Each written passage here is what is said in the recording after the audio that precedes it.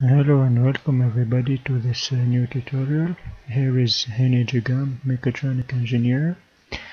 Today I'm gonna show you how to build a CNC machine in Solidworks. CNC machine is a cutting machine that is guided by computer information. It's an abbreviation of computer numerically controlled machine. Basically, it transforms the dimension and shapes of a part into coordinate where the drill can go and is guided by the data from computer.